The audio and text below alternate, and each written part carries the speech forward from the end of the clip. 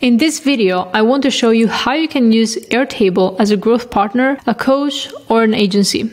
Using Airtable is really inevitable for your business because Google Sheets are now scalable. So you probably have heard a lot about Airtable, and what I want to show you here is how you're going to create something really basic but really impactful for your business, and that is the end-of-day reports. Every single business that I work with are using end-of-day reports for their sales team. So I'm going to show you from start to finish how you're going to create them within Airtable. Now, when it comes to Airtable, it's not a matter of knowing what the features are, but it's all about knowing how to use the Airtable features in the right way to build scalable systems. So pay attention to the tips that I'm going to share throughout the video and make sure to watch until the end as I'm going to build this with you. So if you're looking to get started with Airtable, check in the description below. I have put a referral link and we can get started with this right away. Now, if you're scaling to 100K or $1 million per month, you may as well want to schedule a call with me and my team, because what we're doing here is something really basic, but maybe you need custom systems built for you. So I'll be happy to have you on a call where we can see exactly how we can scale your business to $1 million per month. Let's get started with this. As you can see here, Airtable has a feature, and that is the feature to create forms. You can create forms within Airtable. You don't need any Google Forms or Typeform or Jotform, nothing like that, because you can create forms right here. Now, these are internal forms that you're going to use, and you can click here and get the link. So what I want to show you is how we're going to create these forms within Airtable. So what I did is I created an empty Airtable database, and it's going to be quite similar to what you are going to view when you are creating your own database. So let's get started with this. The first thing you need to do is rename this, and usually I like to call it team performance. I like to keep it a bit generic because I'm not going to have just the sales reps end of day reports here, right? I'm going to have the growth team, it could be the sales team, it could be triage team, it could be multiple roles. So that's why I'm calling it team performance. And I usually like to use emojis. So I'm going to find this bar chart and I'm going to add the emoji right here. Now, maybe you don't understand everything about Airtable so far, but this video is not about how Airtable works step by step, but it's more so let's create a tool and let's create a case study within Airtable. So as you can see here, this table, we called it team performance. And in this table, we're going to track just end of day reports. As you're scaling your business, you may need to track more data. Let's say, oh, I want to track my following on social media, or I want to track the engagement or other things, or my ads. You should not track anything else besides end of day reports in this table. Otherwise, it's going to get very messy for you. So let's get started with this. As you can see here, Airtable has something called views, and it's a sidebar which you can collapse or you can expand just like this. And what are these views? Well, they are just smart views. Think of it that way, that you can create smart views of the same data. Maybe sometimes you want to hide data. For example, you don't want to look at the notes. You can simply hide them. You can also hide them directly from here. So I can hide literally everything. And it's not that the data is deleted, it's just hidden. All right. So to get started with this, we're going to also create a form. Now, Airtable allows you to create forms from another place, but we're going to create them directly from here. So right here, we're going to call it sales rep EOD. All right. Now, whatever you're going to name the form right here is going to also reflect on the front end and the back end. So for example, if I put EODs, it's going to reflect over here. So make sure that the name makes sense, the team understands what this is all about. And what we're going to do now is we are going to build the form. And what we're going to create is fields, all right? So the difference between Google Sheets and Airtable is that over here, these are standard fields, right? This is the first one, which is called the primary key. You don't need to go and study about it. It's just something that is very standard for databases. And now what you can do is create multiple fields, and you have different types of fields. For example, if we're going to track the report date, then we should have a date field. So over here, I selected this format and I'm going to select report date. Okay. And the next one is the team member. So over here, you can go ahead and create a list of team members. For example, you can call them John Smith, George Michael, Maria Vitalis. And you can alphabetize them, and also you can change the colors if you like. Now, I'll give you an extra tip here. In reality, I don't use a single select field when I create team members, because I have created an entire ecosystem that allows me to onboard team members, have them fill out a form, and then it updates the entire ecosystem on Airtable. This is very interesting, so if you want to see it on a separate video, let me know in the comments below. But for now, just for the sake of simplicity and to get you started with this, you're going to use the single select. And over here, you're going to put team member. And that's basically it. Team member, report date, and we want to track What else?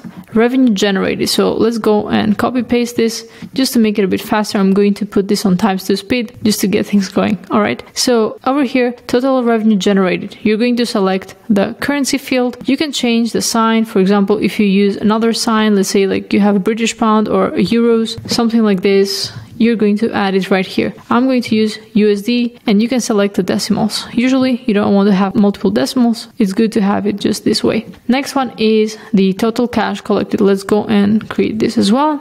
Right here, total cash collected, and you're going to select currency once again, and you're going to remove the decimals. You're going to create the field.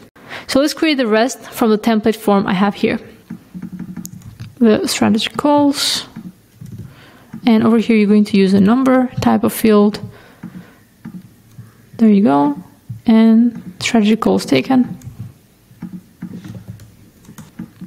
Remove the decimals. Perfect. And you're going to track the offers made.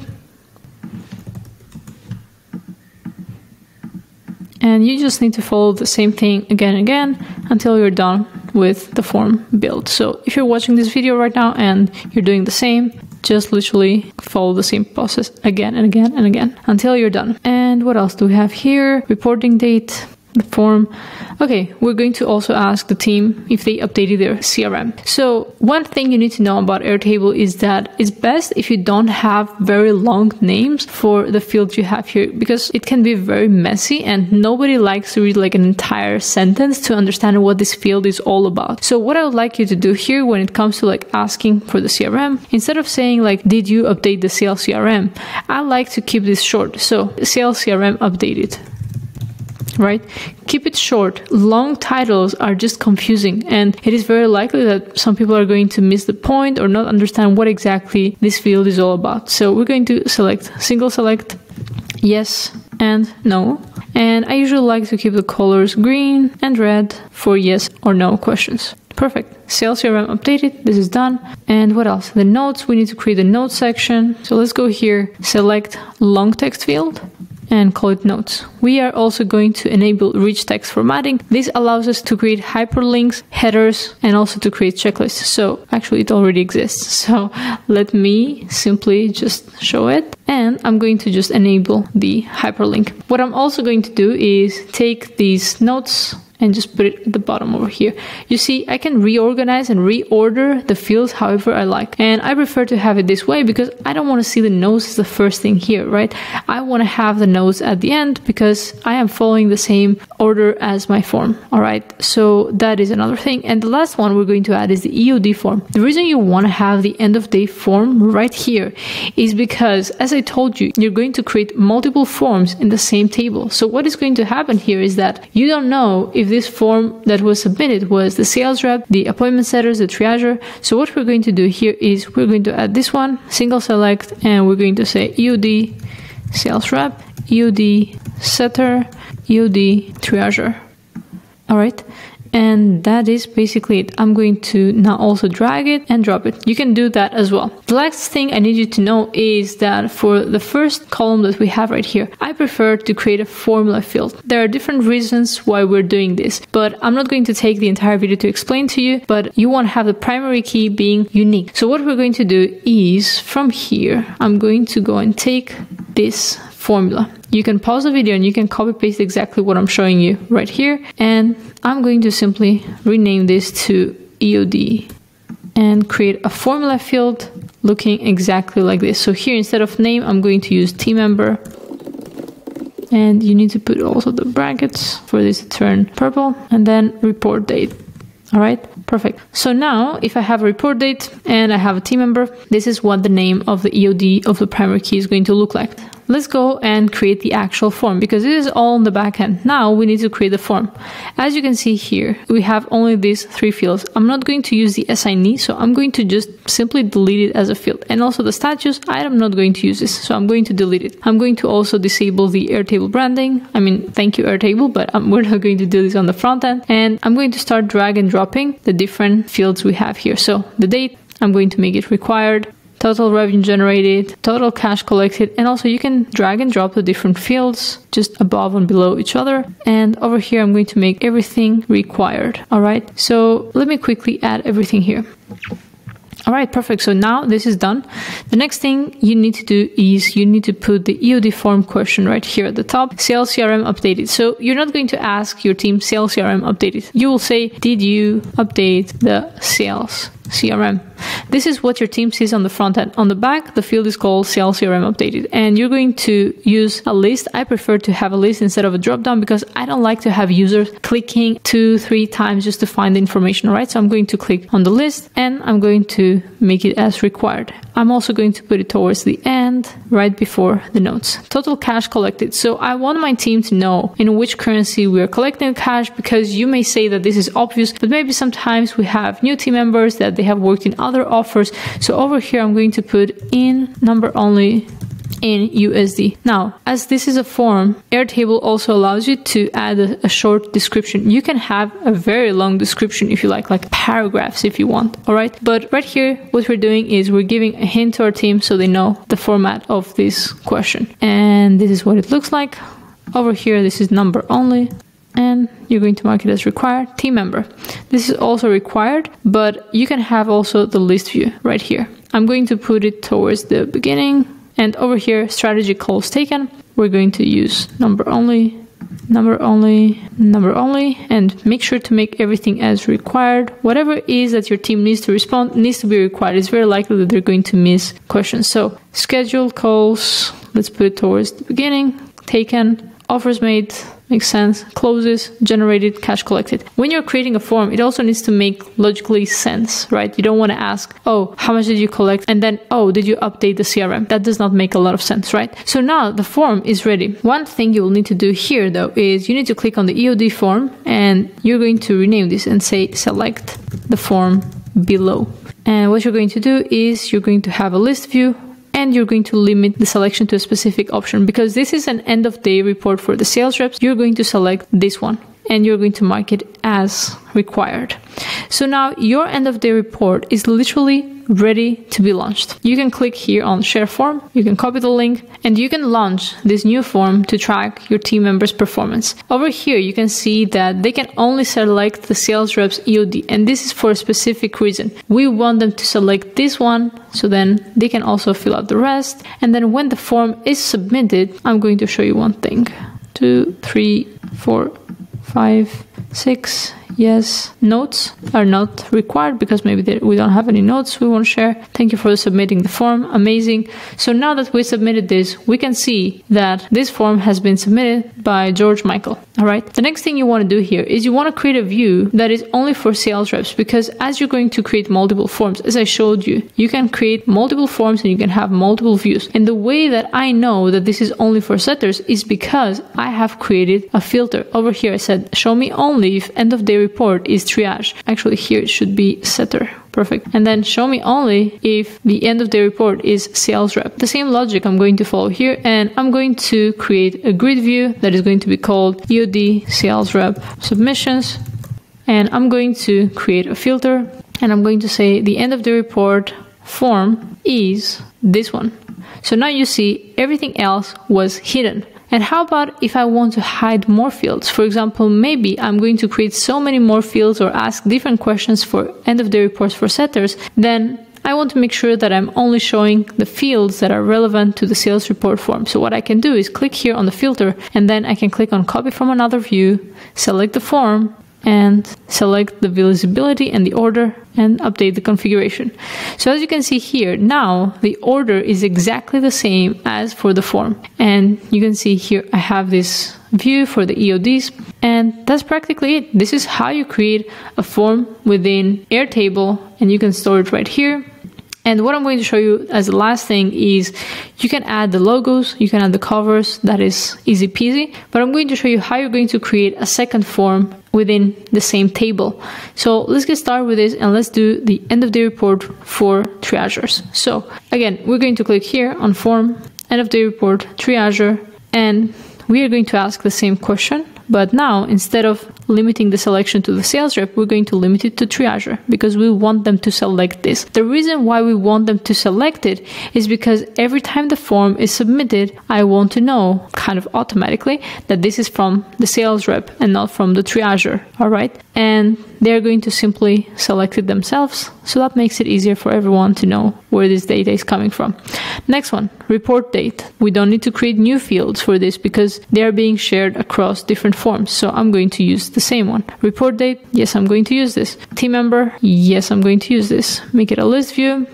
Schedule strategy calls. So a triager is a person who is taking discovery calls. Therefore, I cannot use this question. So I'm going to click right here and remove it. Strategy calls taken, offers made, closes. It all has to go. Total revenue generated, but we want to ask them if they updated the CRM. So let me quickly copy and paste the question from here. Did you update the sales CRM? Perfect. Make it required. So now we need to add a few more questions, and these questions are triage calls scheduled, triage calls taken, qualified, disqualified, cancelled, follow-ups, no-shows. All right, so I'm going to quickly add them, and I'll see you at the end of this one. And disqualified calls and qualified calls, we need to add those as well right here.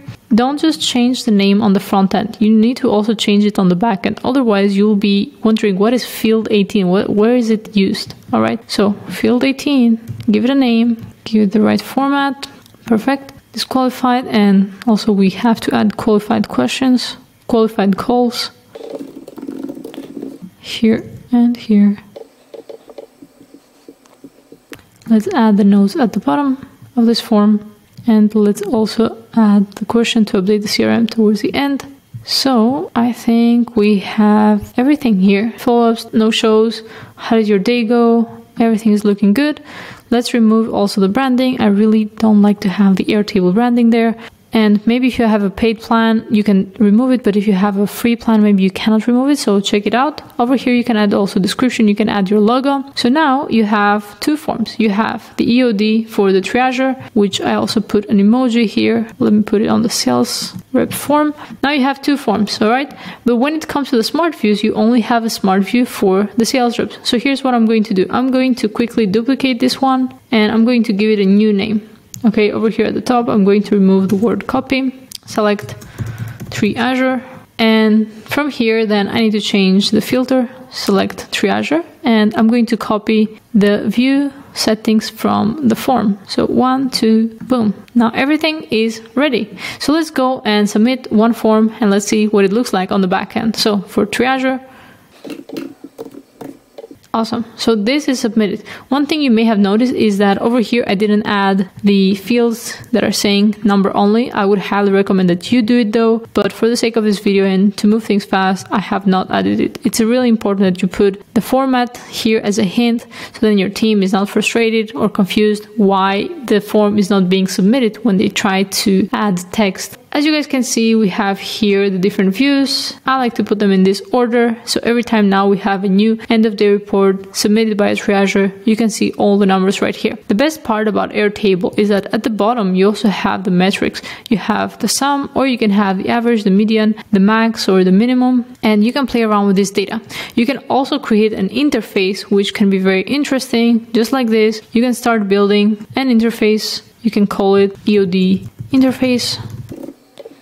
And you can go with the dashboards. For example, we can go with this one, and we can use it this way. And you can play around with the different functions that there are here on the dashboard. I'm not going to go through this because it could be a bit complicated for you and you may have like an analysis paralysis. So for now, what I would like you to do is to complete the two forms, make sure that everything is looking good, the forms are ready, and you can launch them and use them with your team right away. So that's it for today, and I hope you enjoyed this video where we created the end of day reports for your team. There's so much more that you can do on Airtable, and if you would like me and my team to come in and build the systems for you or show you how to build them the right way, then you can schedule a call with a link right in the description. And if you're getting started with systems and you want to build your first few automations, the one-click onboarding is the best tool that you can get started with. Whether it is for your clients that you're onboarding or you're looking to build automations to prepare for your launch, the one-click onboarding is the best tool that you can get started with. You get also access to our private school community, and I'll be looking forward to seeing you there. Thanks for watching and take care. Bye.